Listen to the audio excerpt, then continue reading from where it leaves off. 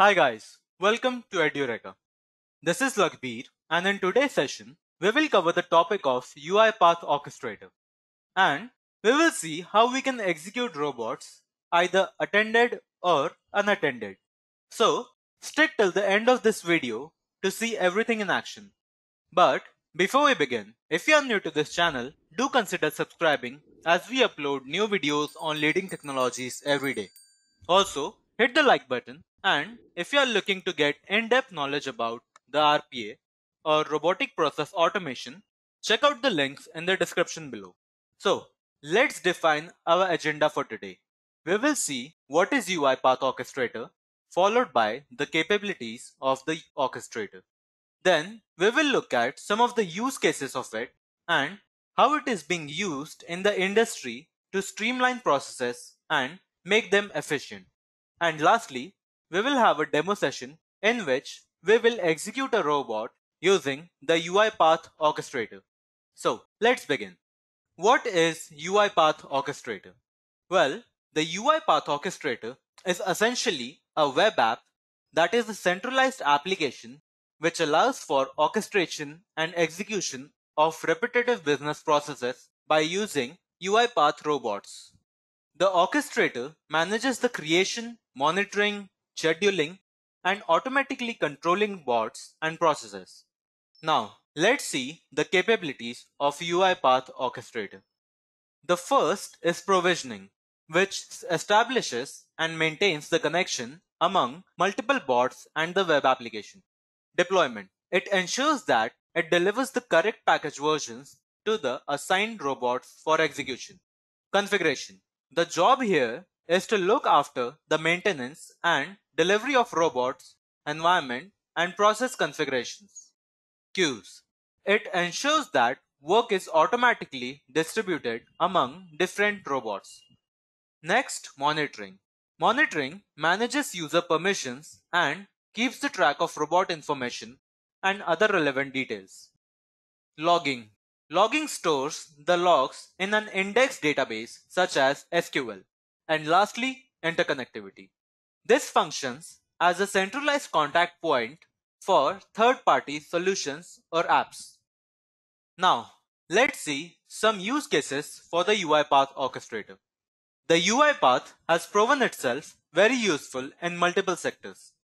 Some of the most notable ones are banking and manufacturing industry.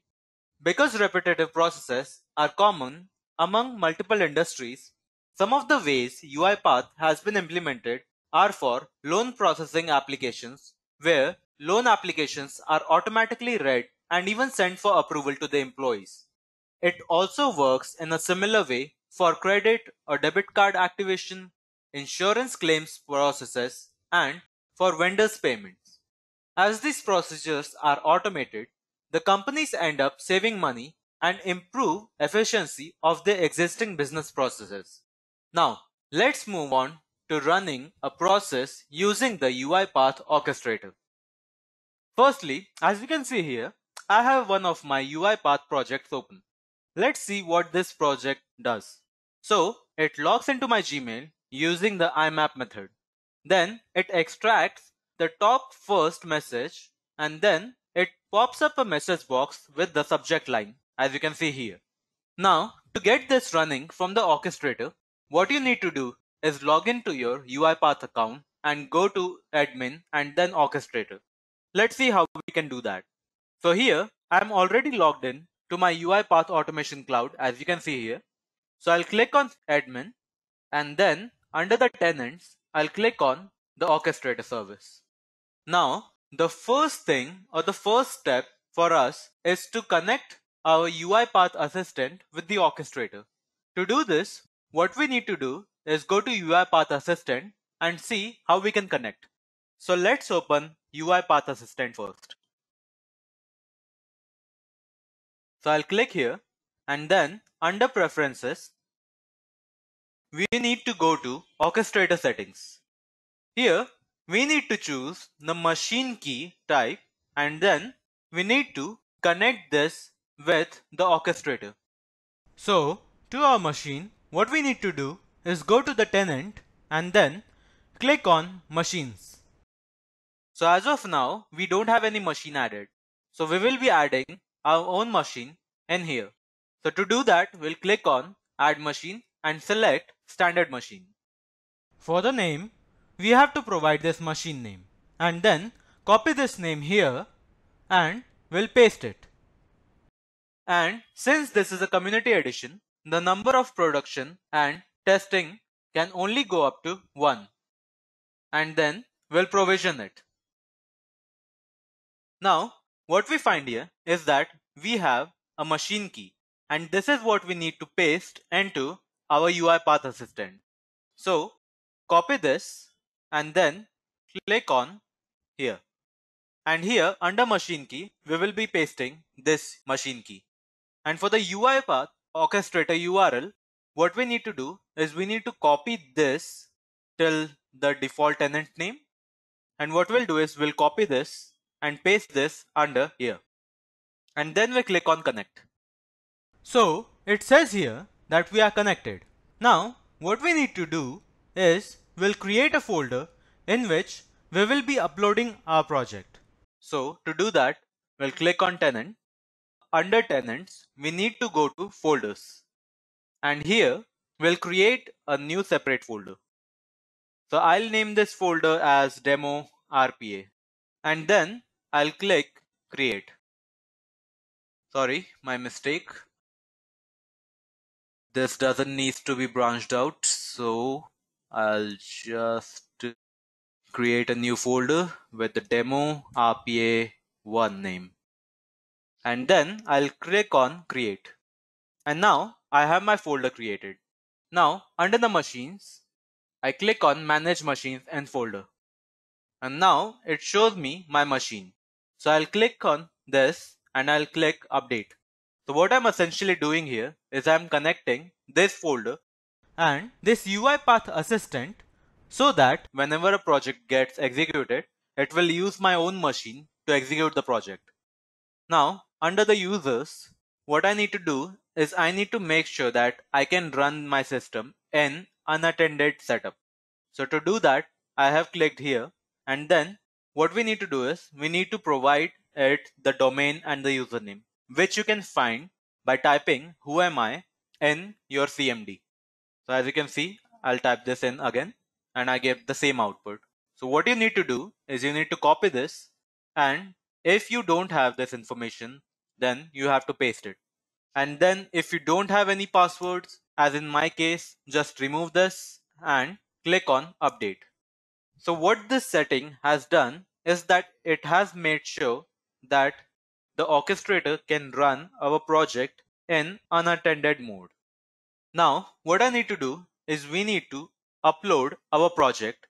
So to do that, first, if you're not logged in, log into your UiPath Studio and then select your appropriate folder. So in my case, it doesn't show my demo RPA. So let me just close this and we'll try to load it again. Okay, so the project is now loaded, and what we need to do is we need to publish our project. So before that happens, our folder, which was demo RPA1.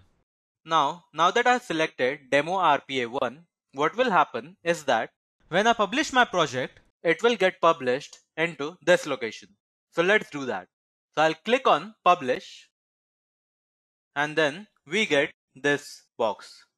Now for the package name, I'll change this to message pop, and then I won't be changing any other details, and then I'll hit publish here. Okay, we get a confirmation message saying the project has been published. So let's hit OK, and now let's go to the UiPath Orchestrator and let's run this activity. Let's go here, and if you see here, you should be able to see under machines that we have added a machine here. And now what we need to do is that we need to go to automations. So click on demo RPA1 and click on automations. So here, as of now, there is no process that can be run. So we are going to change that. So click on add process and select your package. So as you can see here, we get a message pop package. And if you want to know where this package is, what you can do is that you can go here to your orchestrator, which I'll just show you in a minute. So click on tenant and click on packages. So here you will find a list of packages that you have published. So as you can see, just a minute ago we published the message pop. So again, let's go to demo RPA and let's add this process. So I'll select my package source, which is message pop, and click on next. And here, since I don't have any dependencies, I'll just click on next and change it a little bit. Message pop. Display name, I'll type in something like get Gmail subject line. I'll change my job priority to high.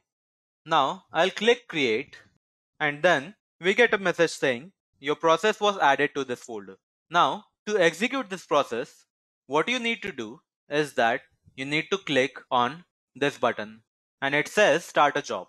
So essentially what is going to happen here is that the project is gonna run on the system which was added in the UiPath Orchestrator, and it is going to get executed using the UiPath assistant.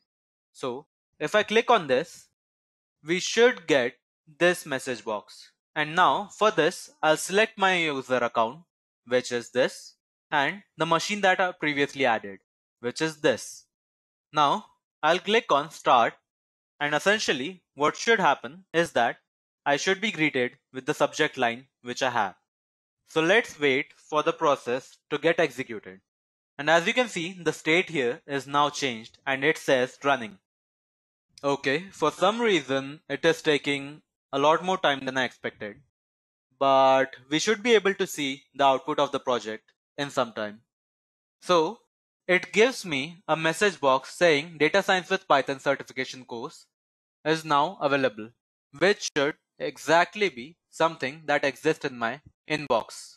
So as you can see, this title matches with the message box, which means that the project was successfully executed. And as you can see here, the state is now showing successful, which means that the project was successfully executed. So guys, with that, the demo is concluded. Thanks for watching this video. If you have any specific questions, feel free to drop a comment below. And if you would like to see some projects done in UiPath, check out our other videos. Until then, see you next time. I hope you have enjoyed listening to this video. Please be kind enough to like it, and you can comment any of your doubts and queries, and we will reply them at the earliest. Do look out for more videos in our playlist and subscribe to Edureka channel to learn more. Happy learning!